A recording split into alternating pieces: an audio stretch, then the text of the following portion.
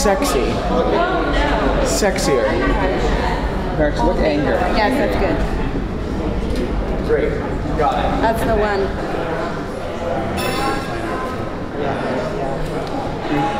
If we came over on him, what do we do?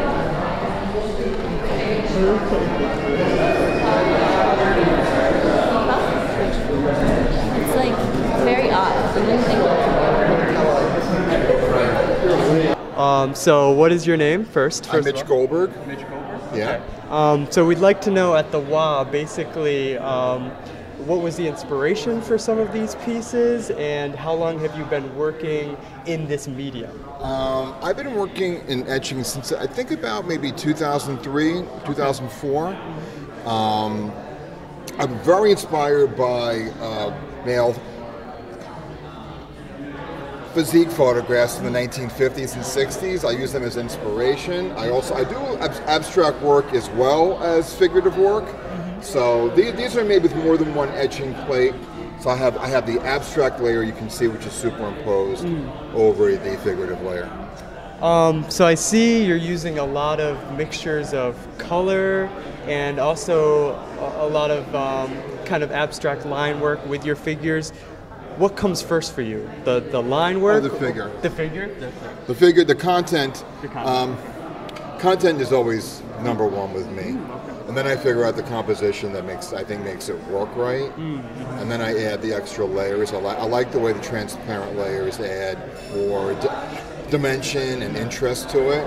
I've also done a lot of work, totally abstract work in glass. So I'm used to working with layers of transparent color. Okay, so this is almost kind of the glass work that you're doing coming together with the figure work. It does. That's great. Wow. It does. That's really That's exactly what I'm doing. Wow, wow. And I'd just like to say personally that I really like kind of the rough quality of it. It almost, this piece specifically reminds me almost of a woodcut. That's a kind of the engraved, the deep engraved quality of it and everything. Well, for me, this was all about the idea that it's cool, where are you? And he's here and he's there, but yet they're kind of in different worlds. You see, he's got that little design over his head in that world, and he's got a whole nother thing. And they're searching for each other, but they're just around the corner. They're just, yeah. Like we were on the way here tonight, we were just around the corner, ended up 4 miles away. So they were just around the corner, but they can't connect with each other. That's wonderful. Thank you so much.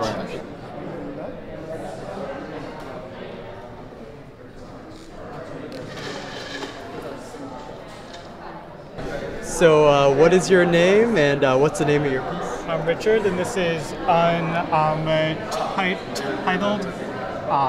and yeah. So looking at your work, I'm just going to ask you what kinds of things are you looking at? What inspired this piece? So actually, each of these different forms are from a separate model. And they're all taken from gay kind of nightlife posters and ads. So it's kind of taking all the different parts of these perfect forms and kind of cutting them up and then making a quote-unquote more perfect form from them. Awesome. So I see that it's in black and white with some other colors kind of overlaid. What was that choice to not use color? Well, I kind of wanted to be very stark, and then to have the red lines be almost further correcting lines, so that even though almost like plastic surgery correction. Exactly, like a plastic surgery correction. Also, it kind of gives the sense of veins or blood or arteries. It kind of gives it this other life as well. Very interesting, very interesting. What other kind of mediums do you work in? Mostly pencil and some ink, but mostly pencil, charcoal, chalk. I like to be able to blend. Okay, great, thank you. So first of all, what's your name and what's the title of your work? My name is Mark de Sauvage, and these are 3 self-portraits. Self-portrait as a nurse, self-portrait as a nun, and self-portrait as a schoolgirl. So what we'd really like to know is what influences you? What kind of past artwork do you look at, or what kind of artists influence you and inspire this kind of work? Well, just as a visual style, I think I've been very influenced by the Flemish primitives, because I grew up in Bruges. So this idea of religious iconography is always throughout my work, even though it's not present, in sort of the visual technique, at least conceptually it's there. But in terms of the actual aesthetic, I've been very influenced by Japanese woodblock prints. Oh, really? Okay. But at the same time I was interested in how can I have this theme of the Flemish primitives and of religion meet the Japanese woodblock prints. And that's where this sort of comic book aesthetic came about. Because what the Japanese aesthetic language and the Flemish aesthetic language have in common is a great tradition of comic books, things like Tintin or whatever.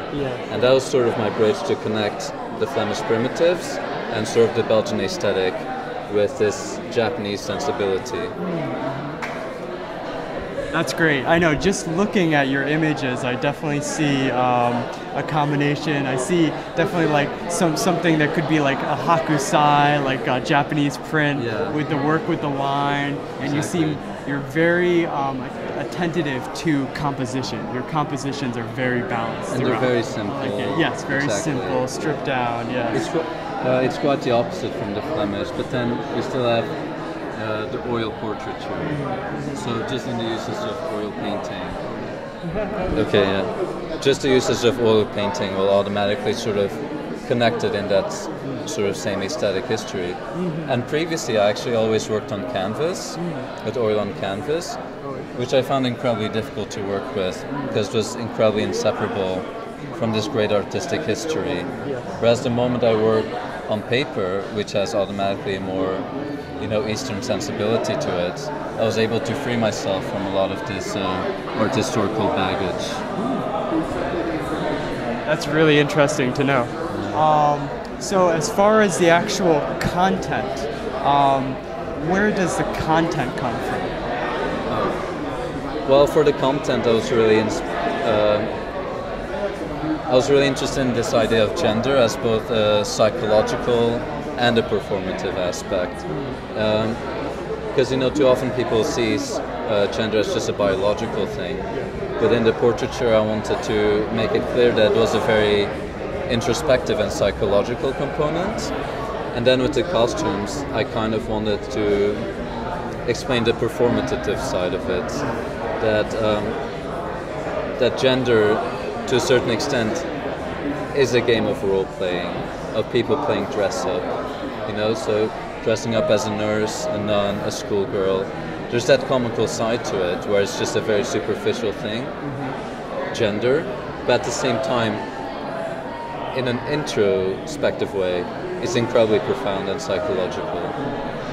That's really interesting.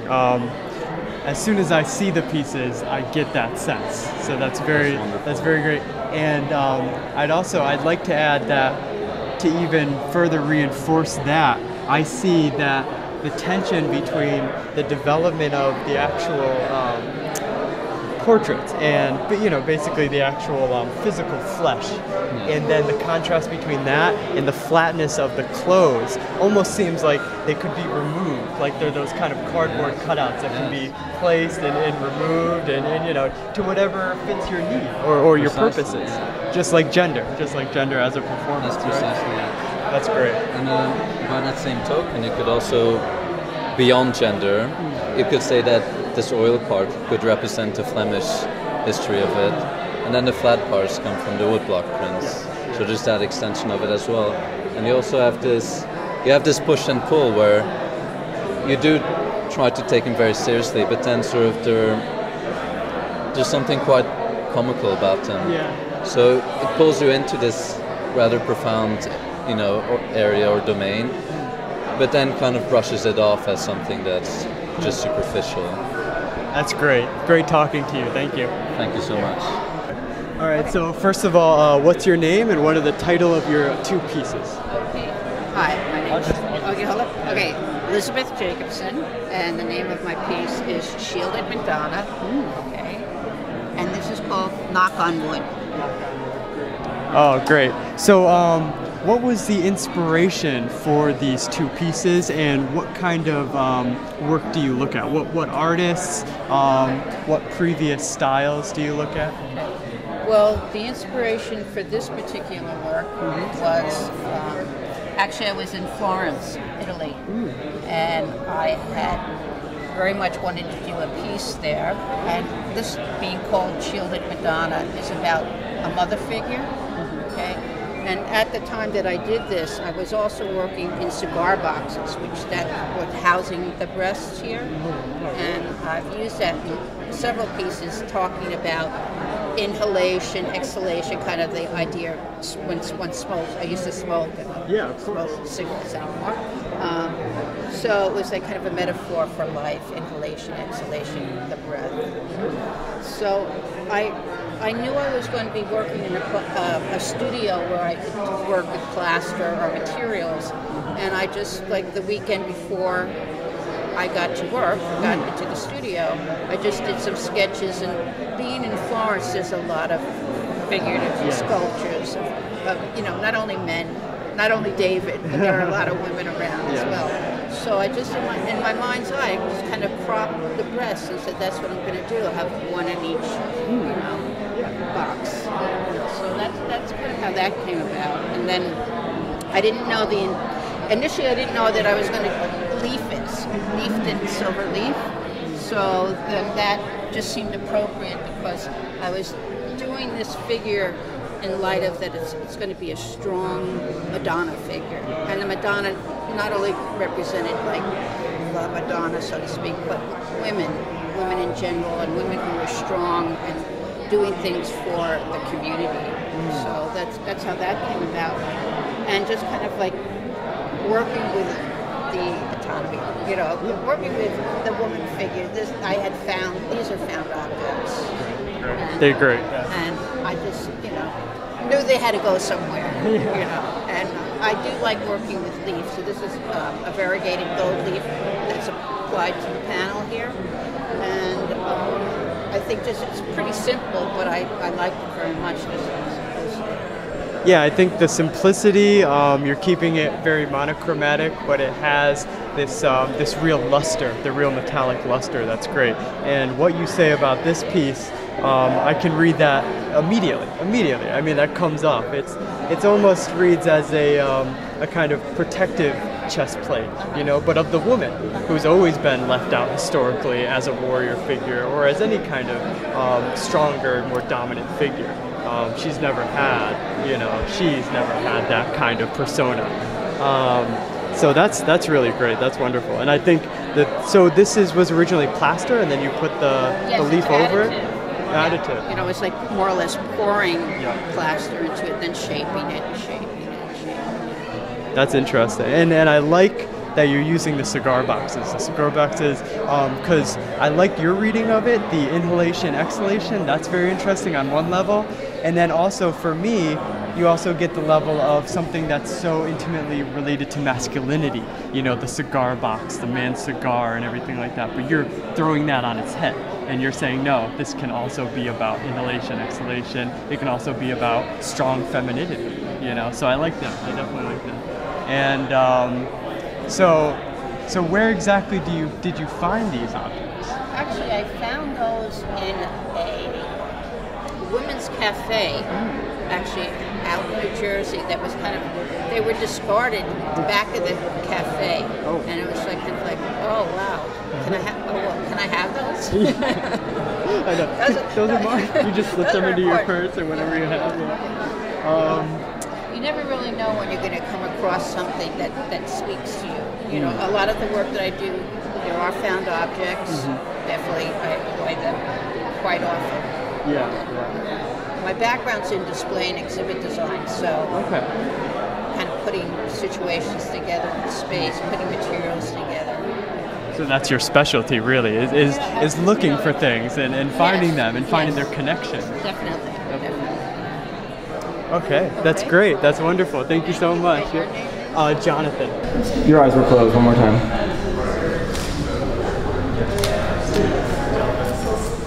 Okay. One more time. Great. Awesome, Casey. Do you want to see them? Do you want a hair tie? Well, no, you don't have to, but it's just supposed to like be that this is your hair. You don't have to if you don't want to, though. It's just a suggestion. And if you want to see yourself, ready? Pose. Beautiful. One more. Maybe like touch each other.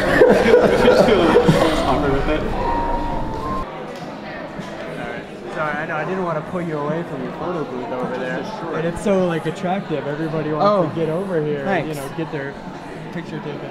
All right. So first of all, what's your name and what is the name of your piece or your pieces that are in the show? My name is JD Rainbow. This work is called With My Hair Up to Heaven Brothers, and it's part of the installation With My Hair Up to Heaven. So this right here is documentation of an experience, or basically sort of like an interaction between me and my brothers where I painted their faces and we did a photo shoot.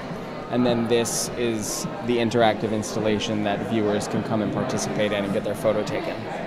Wonderful. Yeah, I like that element of it. I like the democratic part of it, the actual, the interaction. There really seems to be a place for the viewer in your work, which is wonderful. People have fun with it. Yeah, they have fun with it. Was that your initial purpose, to really get the viewer to break down that kind of barrier between the viewer and the artist, or the viewer and the work? This actually was the idea first. Because when I was younger, I used to, the work is rooted in like my childhood. So I used to put long johns on my head and pretend like it was hair, and so this transformation would sort of happen and I would have this long golden flowing hair. And my brothers are younger than I, and I used to do that to them as well, and they were just sort of like pawns in this game. So getting them to do this now was about that and their understanding of me, you know, sexuality, masculinity, and what that means to them. And then I felt like I really wanted, I just finished graduate school, and it was, I was part of an interdisciplinary program that focuses on social practice, so I was really getting into like social works and engaged work, so I was like, why not have people pose with the work like I did? It's a lot about vanity and narcissism, so people get into it, and there's mirrors, and of course, it's fun. They can be simultaneously the voyeur and the exhibitionist, you know, both. So what kind of work do you look at? Are you inspired by anything to make this, or you feel like it's very unique to yourself? I'm looking at Fragonard. Okay. I'm looking at Rococo. Yeah, Rococo. I really was studying Ang, Jean Auguste Dominique Ang. That is where the Turkish bath, that painting is referencing the Turkish bath. We were actually trying to figure out exactly what you were referencing earlier. Yeah, so just taking these like historical works and bringing them into a contemporary and also definitely turning them on their heads too, right? Yeah, subverting them. Yeah, subversing, is that the right word? Or you could do both. Subverting is the word. Yeah, you're the artist. You could do either one. So, what other mediums do you like to work in? Do you like specifically photography and installation? You also do painting. I was mostly a painter. I was very trained in painting. So this is you kind of branching out a little bit. Yeah, because of the program that I was in, which was wonderful. There was a lot of theory. There was not pressure, but you know, they encouraged you to experiment, and so I did some performative videos. I did photo where I would like pose in the photographs. I developed this drag persona, Cordelia Fragonard, who is actually very nice. Cordelia Fragonard. She's in the painting as well. So I did several photo shoots as her, and then I got into installation as well. So the program really helped me branch out and like broaden my practice. All right, that's wonderful. Thank you for talking to us. Thank you. Yeah. So first of all, what's your name and what's the name of your work, of your piece? My name is Joanne Block, and currently I'm calling it Hoods. So I guess the big question here is what inspired you to work this way with the certain type of material you're using, but also the content? Okay, good question. The material, what inspired me was, who inspired me was Romare Bearden. Okay? And this is one piece of a much larger project that has to do with transgender. And a couple of years ago I did a huge wall collage. And I was examining, this is pre-Caitlyn Jenner. So we're going back to Chaz Bono. Before it's exploded into the media as something, that's something So, ridiculous, right? As the spectacle now, right? The spectacle. Yes. So Chaz Bono during that era, and I began the piece. And then I started to, it was curious to me that I grew up understanding a lot of many of the things that transgender people not felt, but were. I understood some of their culture. However, some of the struggles and things that they were going through. Struggles and the desire to look different or be different and not fit in. But at the same time, it was a very, I didn't fully understand it, okay? I didn't understand the feeling, so I started to explore myself and where I fit in. And besides being a consideration of that it was circumstantial that I came out during the Stonewall era, you know, so I came from a whole nother culture. So I did a series of... Because of course this show is all about, you know, this new era that we're supposedly ushering into, right? With the legalization of gay marriage and everything like that. So just to put into context. Yeah. Okay. Because what you're talking about is perfect, you know, because you're coming from an older generation and you're now putting, you know, you're now showing in this kind of arena. Right. Where we were like much, I felt in the 60s, we were much more visible and in some ways colorful, and that the transgender folks are taking that over in their own way. And so anyway, back to what this piece is about. No, that's as far as I'm concerned, that's what it's all about, because all of that's in there, right? I mean, because you're in there and all of that is in there, definitely. So it's about desire. And it's also, there's another piece that comes right before this, which I call the curse. The curse. Very ominous. Which is the moment when I started to menstruate. And I realized...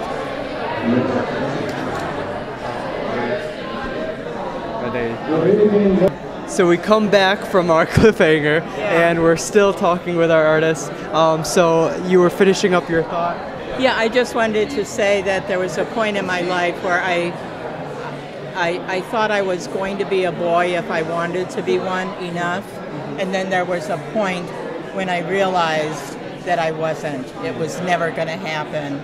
And that was the other piece I mentioned called The Curse. Yes, The Curse. And this piece follows The Curse. So the fantasy prevailed, but... And I can see that's the trauma. You're rendering the traumatic moment, but it's also trying to move past that traumatic moment, right? And this definitely reads as something dealing with gender fluidity, gender performativity, but also, of course, you're working with popular media, so we're also talking about popular conceptions of gender, right? Yeah. Exactly, yeah.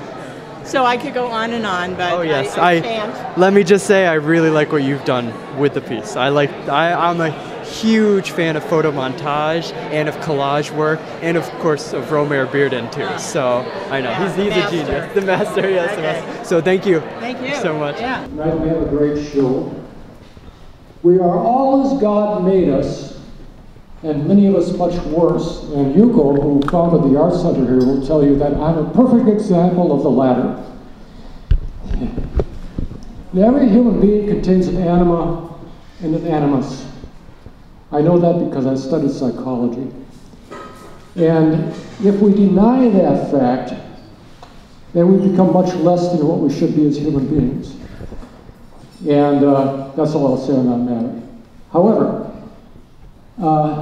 the Art Center here was founded by a great lady, Yuko Ni.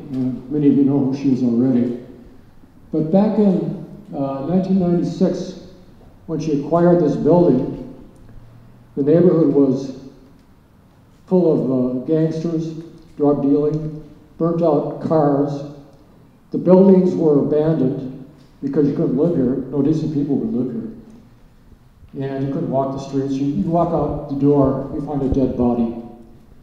Well, Yuko acquired a property in the 1980s here in Williamsburg. And she fixed it up with her own hands, actually, and worked with the local community, a lot of Hispanics and people like that, police, and helped to start cleaning it up. And one day in 1996, she drove by this building here. Beautiful little building, and big sign up there, for sale. Well, Hugo contacted the owner, and the owner said, well, who are you? She said, I'm an artist. And the owner said, well, no, don't bother asking about buying this building because you can't afford it. We've had so many artists come and want to, acquire the building. Well, she persisted, and to their surprise, she made an offer. And indeed, there was a closing on the building. And after she acquired it, she only had $50 left in the bank. Well, that's a big risk, but she's a risk taker.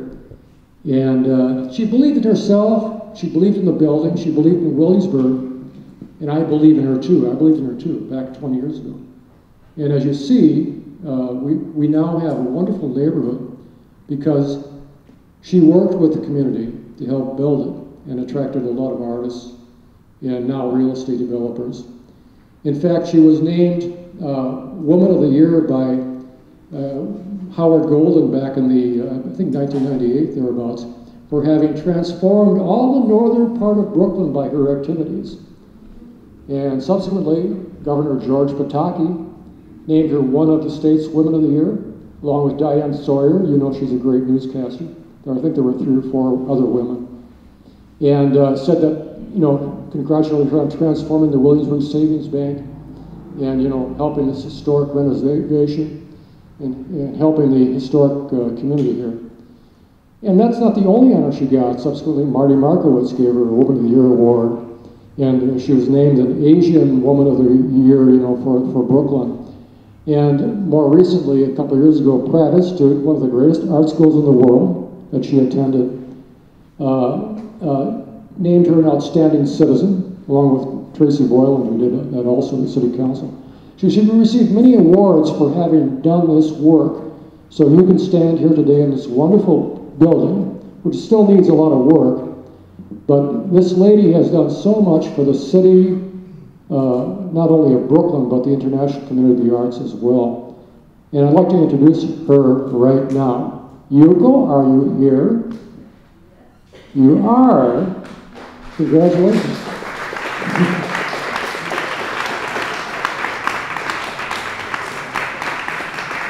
And here is the great and wonderful lady herself.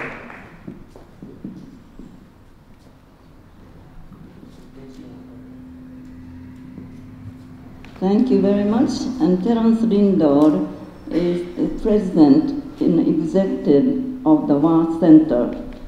WAR Center, Williamsburg Art and Historical Center, is the mission, I would say, to bridge between you and me, men and women, young and old, as well as local, national, international artists with all disciplines. This happened to be a fine art show on the second floor, but third floor will be a performing center. So we also bridge performing center and fine art shows. First floor you came through, and that is reception hall. Happened to be very old, ornate, and this is the landmark building, a national treasure. So we have all the classical, traditional art on the first floor. So many creative things happen at the Art Center, and I'd like to welcome all of you tonight. Thank you very much for coming over in a heavy rain, and wonderful show as you can see.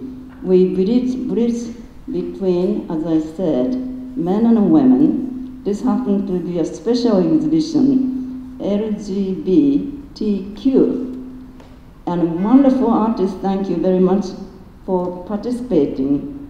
And I'd like to introduce the great curator, and he is my assistant, Richard Sanchez.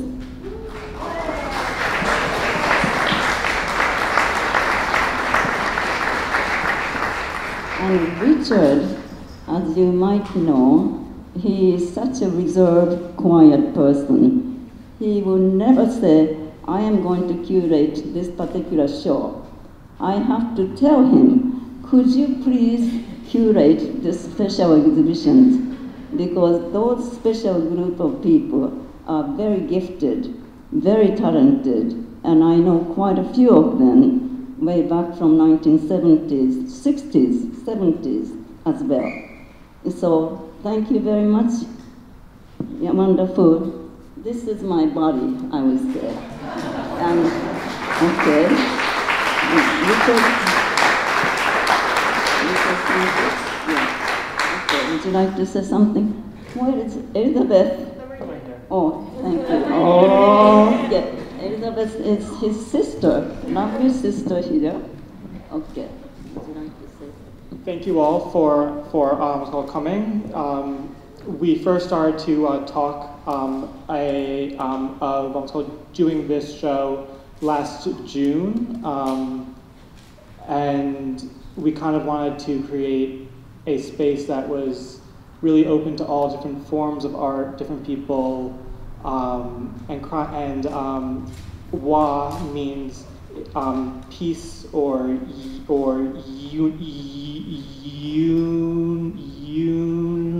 unity or like harmony. So we kind of created a queer peace, queer unity. And I thank all of the artists for their work, and of course for Yuko for letting me create this show. Thank you.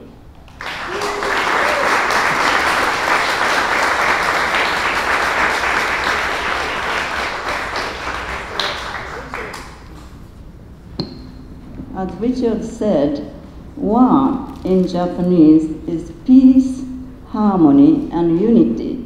So through the international language of art, we come to understand each other, we come to love each other, we respect each other.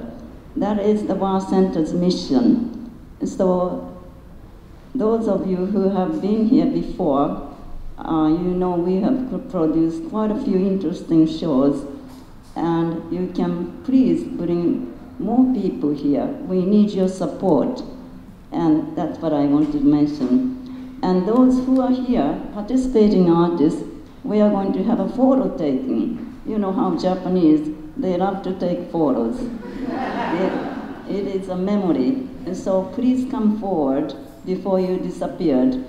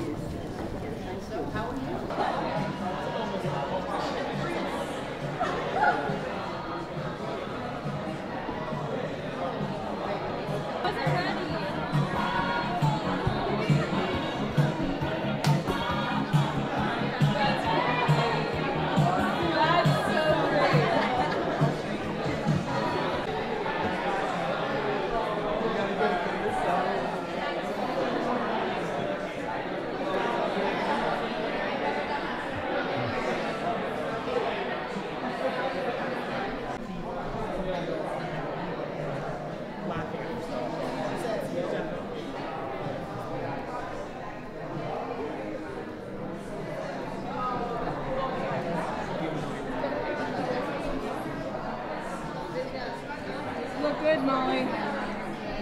Okay. Magic. Okay.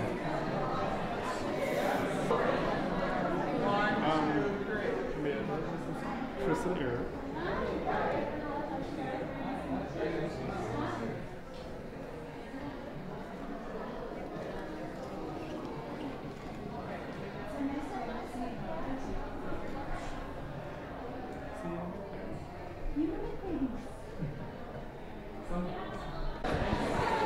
Do you want to do again? Yeah, it's in your face. 1, 2, maybe like a little, maybe make some angles with your arms. And try to sort of maybe get wrapped a little bit more involved.